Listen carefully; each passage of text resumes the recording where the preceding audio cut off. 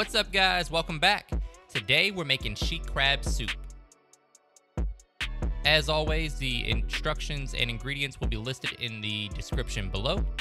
We're gonna get started by grating our vegetables, which include 2 stalks of celery and a half of a yellow onion. You can do this in a food processor or a blender as well. I find that the cheese grater works exceptionally well for this. We really want the veggies to be really finely sliced so that they really dissolve in the soup as we cook and leave behind that delicious flavor. So grate until your heart is content or until you start to skin your fingers a little bit. Be careful with that cheese grater. This is what we're looking like when we're done. And now we have our Dutch oven or soup pot nice and warm, adding a few tablespoons of butter. Once the butter begins to melt, we're gonna go ahead and add in those grated vegetables. Give them time to release their flavor. Going in with the onion there, followed by the celery. Just mix that around in that melted butter until the vegetables become translucent and nice and tender.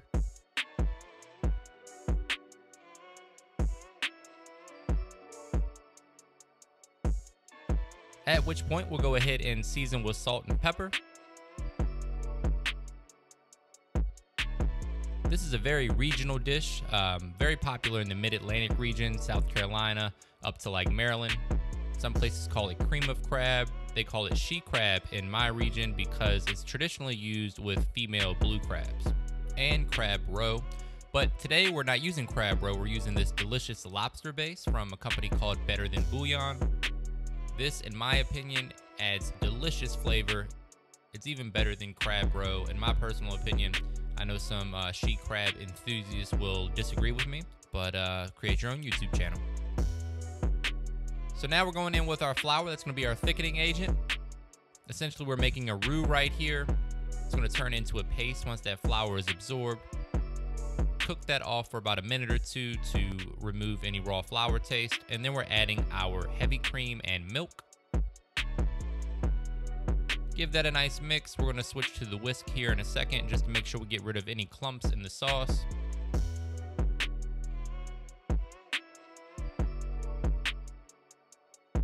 There we go, nice and smooth. Now we're going to add 2 bay leaves. Give it one more mix. And we're going to bring it up to a boil and then reduce it to a simmer. Be careful and make sure that there's nothing sticking to the bottom or burning up at the bottom or on the sides. You want to stir this occasionally. As you can see, the soup is thickening up beautifully. Already smelling and tasting delicious. Remember to taste as you go. That's very important. You can adjust the flavors as needed. Try to add your salt towards the end because once it's in there, you can't take it out. Get everything off the sides, and then we're going in with our chicken stock. That's going to thin things out a little bit. Make sure that's worked in beautifully as you see me doing there with my rubber spatula. Highly recommend those. Those are awesome kitchen utensils. If you don't have one, go ahead and get you one from Amazon. Now we're going in with sherry wine. Sherry wine has a very unique flavor and is critical for this dish. I highly recommend you get it. If you can't find it in the grocery store, please order it online if you want to make this dish.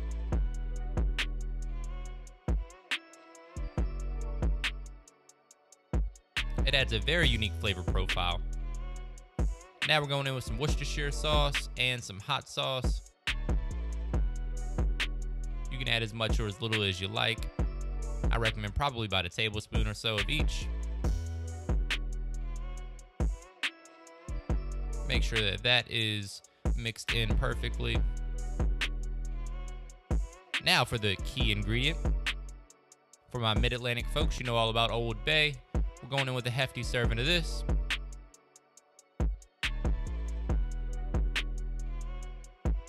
There we go. Now we're looking like sheet crab soup. Taste test is very important. The face says it all. We haven't even added the crab meat yet. There we go. Here we're using some nice lump crab meat. If you can get your hands on some fresh blue crab, that's the way to go. But if not, lump crab meat will work just fine. If you're on a budget, you could even use claw. Don't tell anybody I told you that. Going in with a little bit more sherry wine. And now we're gonna mix that crab meat into our soup. You wanna add the crab meat at the end because the crab meat's already cooked. A little fresh cracked pepper.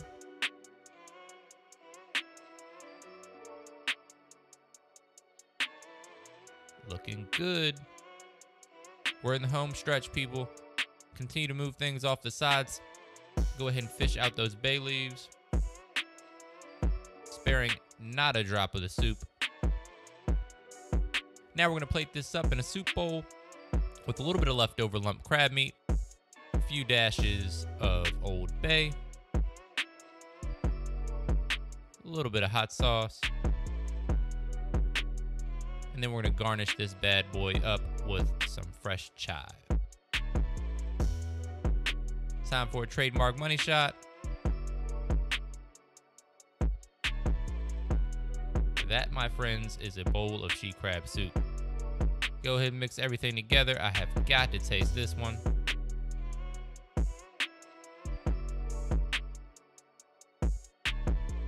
I'm not an actor, people.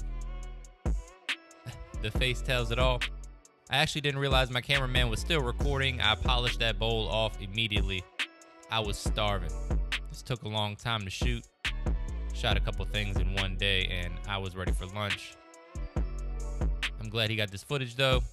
Hope you guys enjoy it. That is my she crab soup recipe. Give me a thumbs up. Make sure you subscribe to the channel. Enable your notifications. And as always, thank you for your support.